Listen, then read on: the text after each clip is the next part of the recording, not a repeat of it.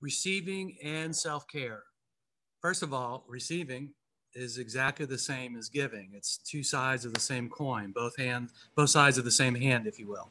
So you actually can't have giving without receiving. Many of you think you're good givers and you're not good receivers, but that's actually not possible. You're not a good giver unless you're a good receiver. Your giving is capped at the ability of your receiving. And we know that because probably most of us have had occasions where we've overgiven. We've given at our financial expense, our emotional expense, our physical expense, our psychological expense, and we just gave and gave.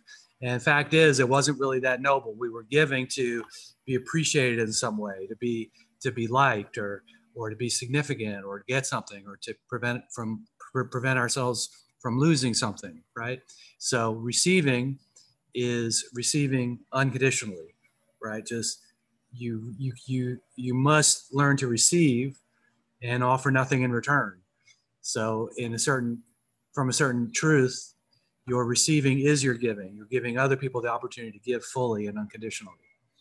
Um, uh, Receiving, let's say, is on the outside. You're accepting something from within, acknowledgement, money, appreciation, something like that.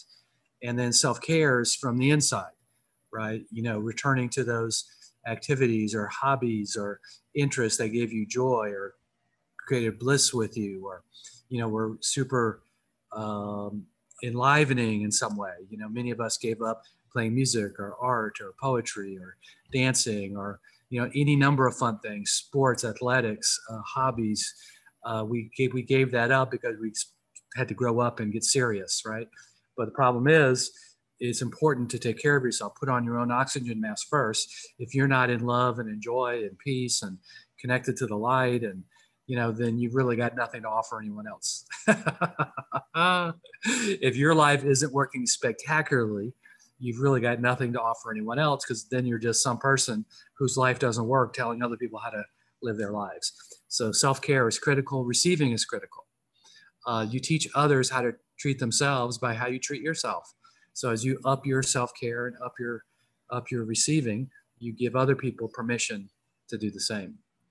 Um, uh, Receiving and self-care is balance. It's wholeness, right? You'll know that if you've ever overgiven, you'll know that receiving is a critical aspect of giving, and taking care of oneself. Self-care is a critical aspect of being an agent of change and love and light in the world. Yeah, so you think you're a good giver now? Wait till you're a world-class receiver. Boom! All of a sudden, your giving can go way to the next level. So I want you to feel into the truth of something. The world gets blessed when I receive. The world gets blessed when I receive. The world gets blessed when I receive. The world gets blessed when I receive. Feel into the truth of that. Isn't it true that the more you get, the more you give? So receiving and self-care, critical aspect of being a sustainable leader, being a leader who can sustain themselves over time. Receiving and self-care.